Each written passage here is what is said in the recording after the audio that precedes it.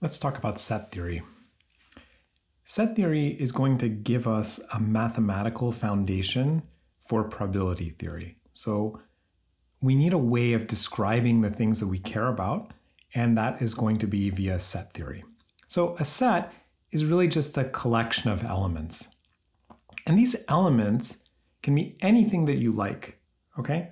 The simplest thing that you might think about when you think about a set is just numbers. So maybe I have A is 1, 3, and 5, so natural numbers. Or I could have real numbers. B is from minus 2.32 to 1.45, and everything in between. But we could be a little more abstract. We could think about words as elements of a set, so win and lose, or even animals. So here, let's just draw a cat and a dog, and we could have even, any other thing that you think about. So, more complicated events associated with engineering systems, whatever it is that you want to study. A set can also be empty, and we're going to call that the empty set or the null set. And in purple here, I've introduced some notation for that. That's a 0 with a slash through it. That's just going to stand in for the null set whenever we need a symbol. We also have the universal set. That's with this big omega in purple, and that is going to be the set of all elements. As an example, consider a 6-sided die. All right, so just a standard die. You roll it, and what could you see? You could see 1, 2, 3, 4, 5, and 6. And the important thing to keep in mind is that the elements in the universal set are for the specific context that you have. So in this 6-sided die example, I didn't write down cat and dog as well, because the only things that mattered in that context were these 6 numbers. So it's really only the things that you're going to see in the situation that you're concerned about. Okay, so a bit more notation. So let's say X with this epsilon symbol A, that's going to mean X is an element of A. It's a nice shorthand to have. If I draw a slash through that symbol, that's going to mean that X is not an element of A. And there are many ways that I can use to describe a set. So maybe let's start with the simplest one. What I could just do is list the elements. So sometimes that's convenient. I could write down A, 3, 4, 5, and so on. And we know that that means I'm going to see 6, 7, 8, 9 going on to infinity. I could also give a rule. So I could describe a rule in words. I could say that the set A are the natural numbers that are larger than 2. That means the same thing as 3, 4, 5, and so on. I could also give a mathematical rule. So here I would write X in the natural numbers, right? So this N is going to be natural numbers that is greater than 2. So this is called set builder notation. The way that it works is I have a variable, in this case X. It's an element of a set. The universal set is, in this case, the natural numbers. There's a such that, colon, and there is a condition, in this case greater than 2. And if you parse this, you can just see that it means the same thing as the rule above in words, natural numbers that are larger than 2. And each of these description methods is going to be convenient in different contexts, and sometimes we're going to use them in combination with one another. The important thing to keep in mind is that whichever method seems the most obvious or clearest to you, that's the one that you should use. There's no right answer, it's just whatever is the most convenient. Okay, a set A is considered to be a subset of a set B, written as A with this tilted U, B, if all of the elements in A are also elements of B. So as an example, if A is the set 1, 4, and B is the set 1, 2, 3, 4, then A is a subset of B. A and B are equal if they contain each other, and that just means that they have the same elements. By default, we say the null set is a subset of any set, and that any set is a subset of the universal set. We can use Venn diagrams to illustrate relationships between sets to get a better visualization. So here, let's just draw a box. That box represents the universal set. Let's draw the set B as a green oval, and the set A is a red circle inside B. What that means is A is a subset of B, which is a subset of the universal set. Let's continue and think about some set operations. So the first one we're going to introduce is the union, written as A with this U symbol B. So that's the union of sets A and B. And it's the set that consists of the elements of the universal set that happen to belong to either A or B or both. So they just have to belong to one of those sets to be part of the union. In set builder notation, I just write X is an element of A or an element of B. The set theory version of this is a logical OR, and as a Venn diagram, we can visualize this, say, as a circle and a square that overlaps in part with this circle. When I take the union, I kind of get this square with a half circle protruding from it, and that represents the combination of the elements. Sometimes we want to write the union of more than one set, so n sets, we want to take their union. We can use this notation with the big U with the subscript I equals 1 going up to n. That means take the union of A1 all the way up to AN, and in set builder notation, those are just the elements of the universal set that belong to A1 or A2 or all the way up to AN. Let's do the same introduction for the intersection. So that's just A intersect B with this backwards U symbol. So the intersection of A and B is the set that consists of the elements of the universal set that belong to both A and B. So the way that we write this is A intersect B in set builder notation is A is an element of, X is an element of A and X is also an element of B. The set theory version of this is this is a set theory version of the logical and we can visualize this as just this half circle now. So in this Venn diagram, the only part that is included in both A and B is this purple half circle. So that's the intersection. We also introduced notation going from 1 to n for the intersection. So that's just a shorthand for taking the intersection of A1 up to A2 to AN. And in set builder notation, those are the elements that belong to A1 and A2 all the way up to AN. Okay, next is the complement. So the complement of A is written as A superscript C, and that is the set that consists of all the elements of the universal set that do not belong to A.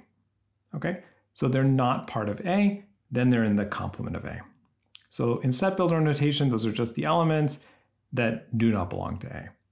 And this is a set theory version of a logical NOT operation. All right, and visually, the way to think about this is if I have A and I want to take its complement, I need to think about the universal set in order to get the right context. So I need to see that the universal set is this rectangle in order to know that really all the elements that are not in A are the elements in this rectangle that fall outside of A. Otherwise, it's a little confusing to think about in terms of Venn diagram. So I need to see the outside of A, the entire universe as well, before I can write the complement. Finally, let's introduce this set difference. A minus B is the notation. And what we're doing here is just taking the elements of the universal set that happen to belong to A, and they also do not belong to B. So I'm taking away the elements of A that belong to B. So I'm just looking at the elements that are in A and are not in B.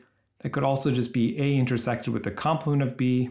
And visually what that would look like, if I have this circle and this square, the left half circle of A is not included in B, and that's what would be in the set difference. This is sometimes convenient, but really doesn't show up as often as the other three operations. So, if you're going to forget about one of these four, let it be this one. All right, De Morgan's laws. Again, you've probably seen this in some other context, but just to refresh, if I want to take the complement of A union B, the complement applies to A and to B, and it also applies to the union and flips it to an intersection. So the condition not in A or B becomes not in A and not in B. For more than two sets, exactly the same thing is going to happen. So I take the complement of the union from A1 up to AN, I get the intersection of A complement from A1 complement up to AN complement. I can also take the complement of the intersection, I get the union of the complements, so not in A and B becomes not in A or not in B, and the same thing if I apply this to more than two sets, I take the complement of the intersection from 1 to n, and I get the union of the complements from 1 to n. Okay, let's recall the notation for the interval of a real line. So we write this as kind of this R with a double line through it to represent the real numbers. And there are 4 intervals we're going to introduce. So if I go from A to B with these square brackets, those are the real numbers that sit between A and B inclusive. It's called a closed interval. I could also write a curvy parenthesis on the right, and that means I now don't include B. I have a strict inequality on the right-hand side. I could do the same on the left-hand side, which means I don't include A, but I do include B. These are half open intervals. And finally, I could write curvy parentheses AB just to mean that I start from A and I go to B, and I don't include either side, and that is an open interval.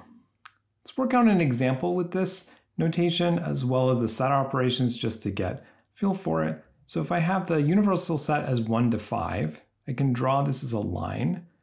So on the left-hand side, I'm going to have the element 1, and on the right, I'm going to have the element 5, and in between, I'm going to have all the real numbers and their decimals on this line. And I can have the set A, which let's say is 1 to 3 inclusive. So I write that with these square brackets. I could have B, which is an open interval from 2 to 4. I can write this as this curvy parentheses stretching from 2 all the way to 4. And finally, I'm going to have C as a half open interval starting right after 3 and going all the way to 5. Okay, so now I've visualized all those 3 sets. And let's start by taking the complement of A. So if I want to take the complement of A, I notice I can't include any parts of A, so that means I'm going to start right after 3, okay, because A includes 3, and I'm going to go all the way to 5. And if I look, that actually is the same thing as C. There's no need to redraw that.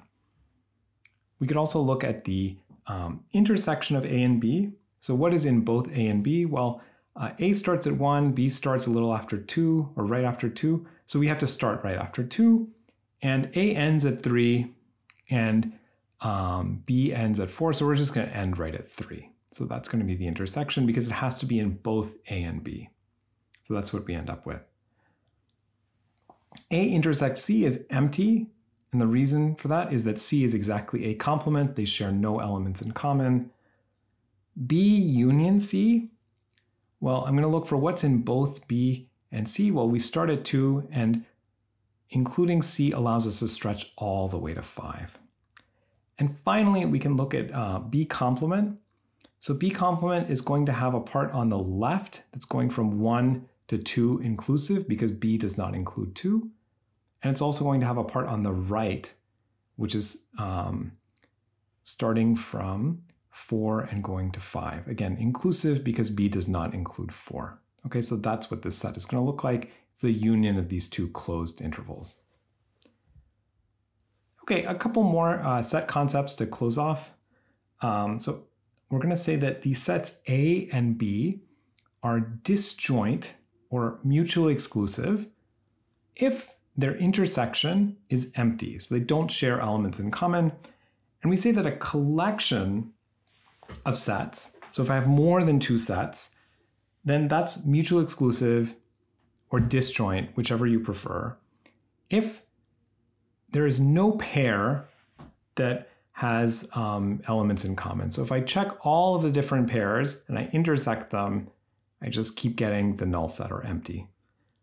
Visually, what that would look like for, let's say, 3 sets, let's draw a rectangle here, and let's draw our 3 sets. If they're mutually exclusive, then they're not going to overlap at all. That's all it's going to mean. This is mutually exclusive. A1, A2, A3, mutually exclusive.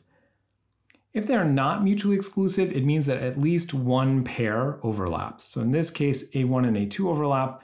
So I would say the set or collection A1, A2, A3 is not mutually exclusive, although A1 and A3 are mutually exclusive, as well as A2 and A3 are mutually exclusive because neither of those pairs overlap, but the whole collection A1, A2, A3 is not mutually exclusive.